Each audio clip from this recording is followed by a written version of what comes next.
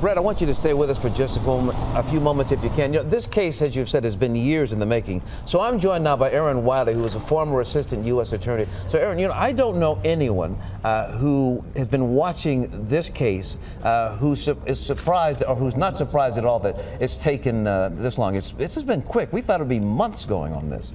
Yes, well, one of the things that you have to remember is at the very beginning, I'm not going to say there was certainly a change in course when Neely dropped out.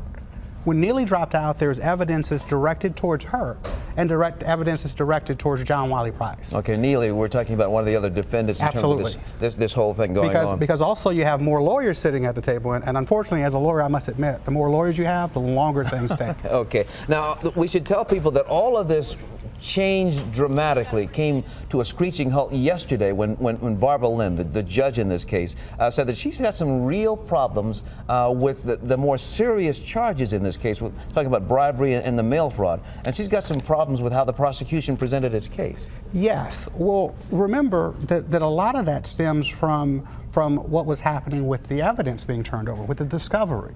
She's had several problems, and once you start having problems, you start looking at things with a critical eye. She's always going to be fair, but she's certainly looking at the government with a critical eye because this case, as you pointed out, has been years in the making. We've had plenty of time. I'm not with the office anymore. I was with them for 16 years. But they've had plenty of time to smooth out all of that, and so it's surprising when you have these foibles, these hiccups, and these unforced errors. Brett, you've been in, I know that you have been in this courtroom since the very beginning, taking a look at this. You've seen the concerns that the judge has had with all of this. How about the jury? Has the jury seen any of this?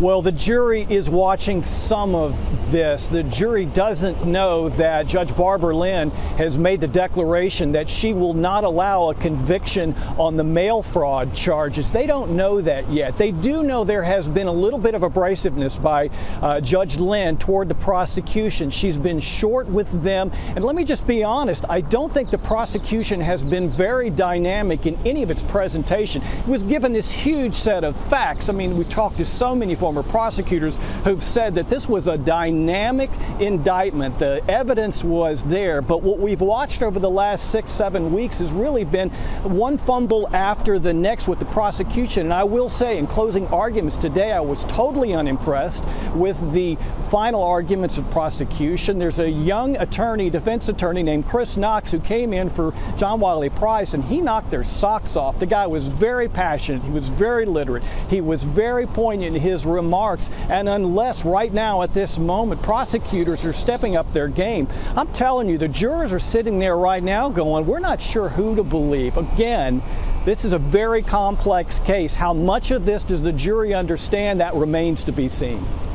You know, John Wiley Price's supporters have been saying all along that they've got some very real concerns. And what this really amounts to is the FBI primarily targeting African-American elected officials.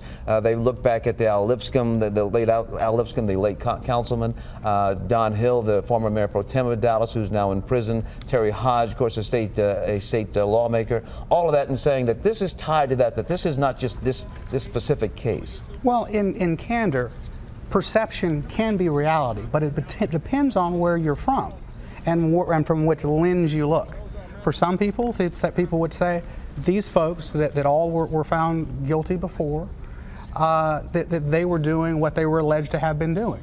Now, on the flip side, the problem is that you don't have, and let's just, the elephant in the room is race, that you don't have folks that are similarly situated that have been prosecuted by the government. So you do have that perception that, whether it's true or not, I'll tell you this, it sure would have been easier had this case been tried 4 years ago.